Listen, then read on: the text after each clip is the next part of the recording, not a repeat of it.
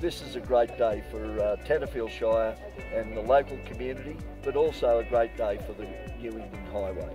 35 metres above the ground, 2.1 kilometres of road, $80 million project, $55 million from the federal government, $25 million from the state, but most importantly, an investment back in the New England, an investment back in jobs, an investment back in making sure that our nation and our regions grow stronger.